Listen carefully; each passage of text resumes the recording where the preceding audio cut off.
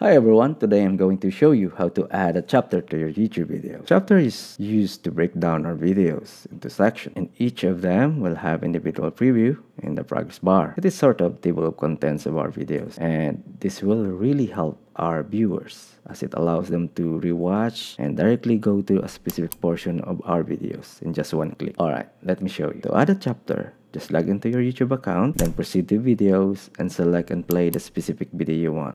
In this video, you will see two blue buttons below. Click the edit video and proceed to the description. Here in the video details, you just go to the description and this is where you need to put your timeline. So let me paste that. There you go. Our timelines should always start at 00 and it should be in ascending order. Our format is SS. It means minutes and seconds. Alright, there you go. The format I have here is the minutes and seconds followed by the chapter or section name. It is basically the title of the topic or subject of that chapter. And YouTube recommends to have at least 10 seconds minimum for each of them. So between these three, or as many as you have, at least 10 seconds apart. To create my timeline, I use the video in my computer. This is the exact version of what I have in YouTube. For you, you can use your uploaded video in YouTube, or if you have a copy in your desktop, you can use that. Or if you're using mobile, then use YouTube video. And you can just use a notebook and a ball pen. Then you can just type it out in the description. It really depends on your preference. So what I did in mine is I laid out the required format and set the time and corresponding titles.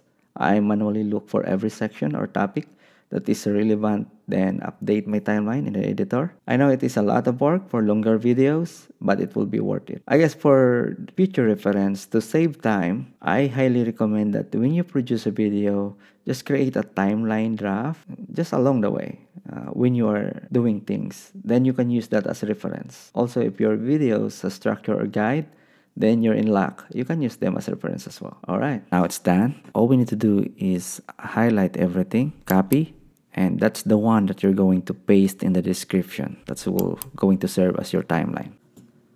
Now with all these changes, and all you need to do now is go to this blue button here, save, and click save. There you go. Save changes. To see the changes, we go to our video. There you go. And let's see what we have. Okay. Now, we're going to see the changes. So, scroll down here. Perfect. So, we have our chapters and the individual chapters here.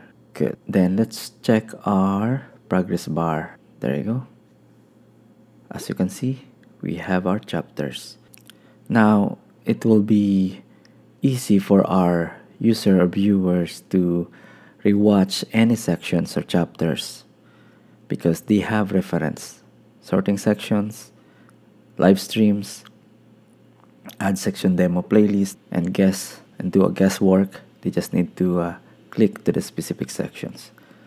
They can do it here, or they can go and use the description here. For example, sorting section topic.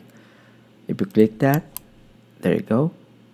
It goes from the start of this specific section, which is a sorting sections. If you do it on outro, there you go. If you do it publish changes, there you go, publish changes. There you have it. As you can see, advantage of having chapters in your video and description. I really do hope that you learned something. Thank you for watching, and please subscribe.